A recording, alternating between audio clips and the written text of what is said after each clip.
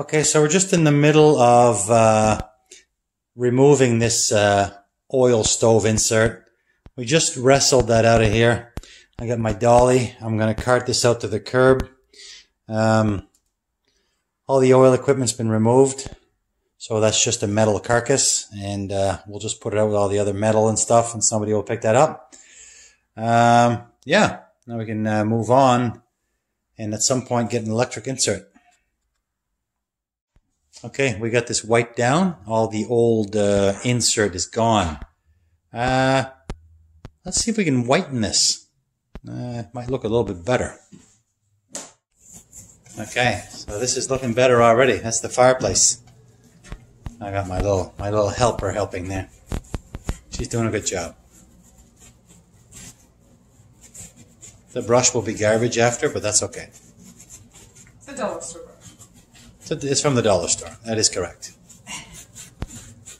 Okay, so we've done a little bit more work on the fireplace. We got the bottom part blackened out and the mantle black.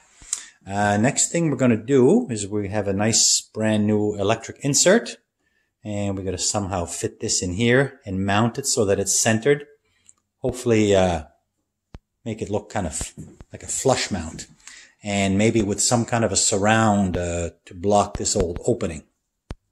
We're also going to have to fix up in here. You see that brick is sagging where the old oil insert was. They compromised the lintel to fit, the previous owner compromised the lintel to fit the oil stove. So we're going to have to fix this up. We're not going to make this wood burning anymore. So I think I'm probably just going to do this in lumber. But anyway, I want to address this to push this brick back in place and help support the rest of this face. So we'll see what this looks like as we progress. It's already looking way better. Okay, so continuing with the fireplace overhaul.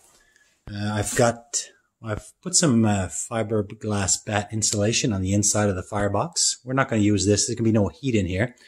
We're just going to have the electric insert. So I've also plugged the top of the chimney. I've got 2 bats up here to cut down any drafts. And in the steel liner, I've also stuffed some stuff in the steel liner. Now I've built a little frame out of 2x4. Just so I can insert this this electric fireplace insert. I want it make it flush mount. So not sure exactly. I think I've got my rough opening looks good.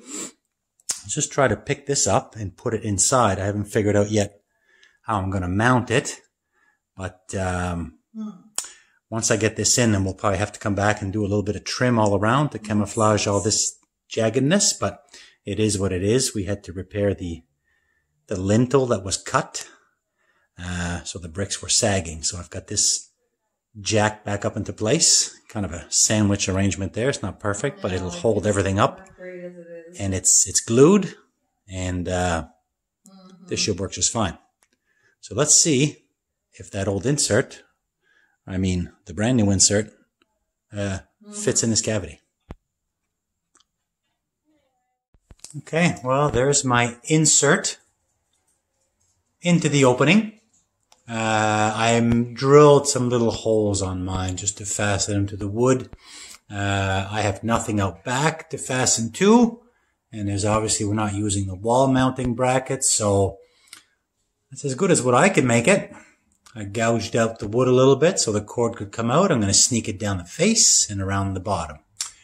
Let's put the face of this back on and see what we're left with.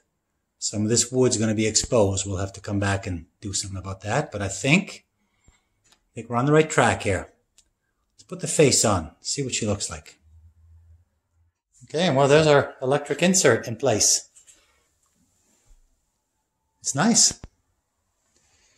Let's try a couple different colors here. Very nice. I love it. Pink, white, orange, blue. There's also other colors here. Oh, the first button is for the flame color. You change the flame color. See, orange, purple. That's what it is. Okay. 2 heat settings. But of course,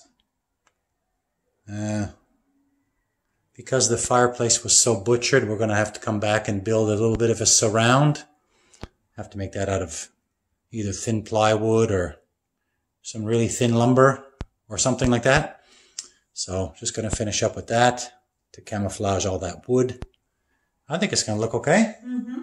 You like? Good, very good. I think it's very nice. I think it's nice. So, what do we want? Blue or pink? Pink. Okay, hold on. Green, orange, yellow, blue. There's your pink. Now, red flame, yellow flame. That's some weird color combos when you think about it. There. All right. Let's build this surround now. Okay. Well, one step closer to having this fireplace completed. So the little piece that you see around here, this is actually an old piece of paneling that I ripped off the wall to make this little surround. This is very thin, like maybe 1/8 of an inch, I think. And I just needed enough to wrap around to camouflage the jaggedness of the brick and so that the glass would sit flush mount. So we're obviously still going to come back and paint this. I think we're going to paint this in white, kind of make it blend in with the brick. And this is going to be our surround, free of charge. And let me show you where it came from. So that's the piece of paneling I ripped off the wall. I despise this paneling. I want to rip all this off and have drywall in here. This is kind of a makeshift laundry room, but this is another project for another time. I ripped this off to get this 1/8 inch paneling to make my surround. So, yeah, I did not break the bank on this one, but there's a fireplace. Okay, I'm going to leave this alone for now. The next time I show it, this should be all be painted white, and that'll be the final product. Okay. Okay, well, here is the finished product. So that's our fireplace. Got that surround all painted in white, and did a little bit of caulking all around to make it blend into the wavy brick. So you never really know that it's an old piece of wall paneling. But I think it turned out good. Makes the old fireplace look a little bit more modern. And that was a good little project. I don't like the green. I don't like the green rocks. Blue's okay. Red. Blue. Green again. Yellow I don't like. Pink. White I like. Okay. Well, that's it for this project. This was our old fireplace makeover.